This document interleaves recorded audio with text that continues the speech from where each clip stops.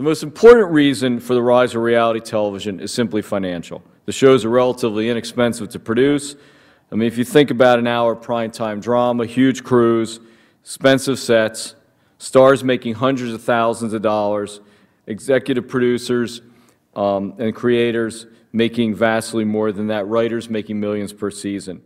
As a rule, dramatic shows cost vastly more than reality shows, but the revenues are, can and often are, quite a bit more on reality shows. As an example, on last season's Thursday night version, Dancing with the Stars, a 30-second commercial on Dancing with the Stars got $229,000, while Friday Night Lights in the same time slot was able to charge half that.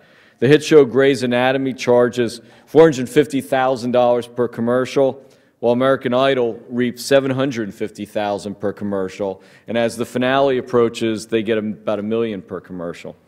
So, of course, there's an incentive to making these shows, and there's no shortage of people who want to participate. One of my students, a woman who was accomplished in numerous ways, I wish I had done as much as she had by my mid-20s. She was an investment banker, a lawyer, accomplished in the arts, and she asked me about going on The Apprentice, and what did I think? And I told her something my former boss, who was the creator of Law and Order, told me, and he said, television basically is about one thing, and one thing only. It provides a life support system for the commercials.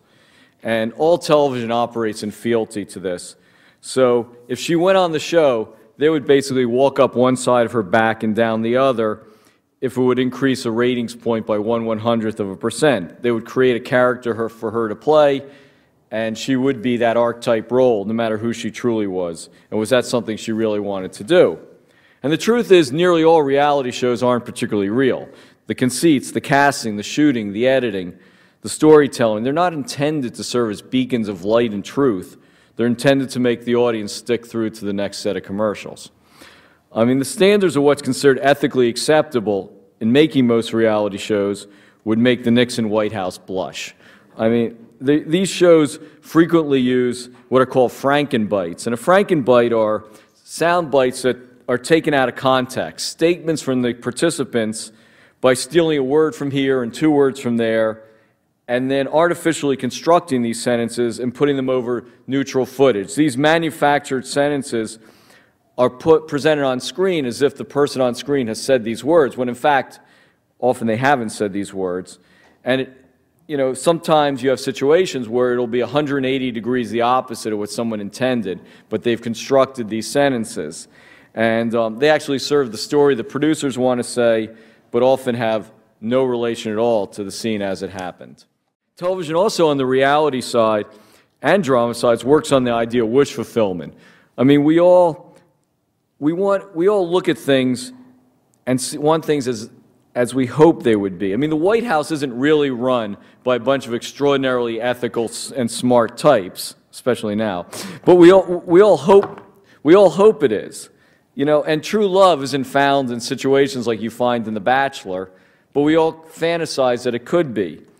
And so it's the idea that the nobody who becomes a chart-stopping star on American Idol, the instant millionaire on Survivor, in a world where criminals are captured and justice is served all in 42 minutes and 43 seconds of crisp television.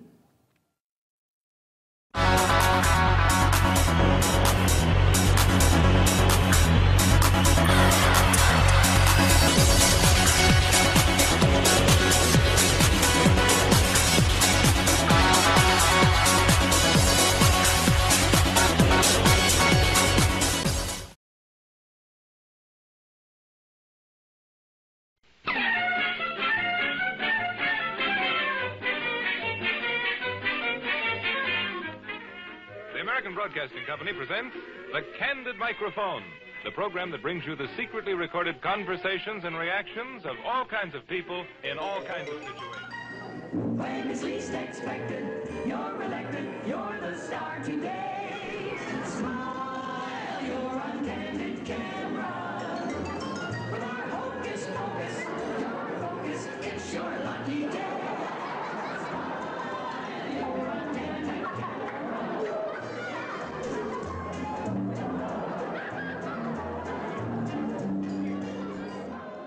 Unfortunately, The man who recommended you didn't tell me exactly what you were. You're not exactly my type. Well, what is the type supposed to do with You it? were coming here. I was going to interview you for a job. You don't fit the qualifications. Oh, well, that's not the story I heard. Well, Oh, what kind of job? Oh, it's very, very complicated. In what way? Well, you'd be making a lot of money. No, you see,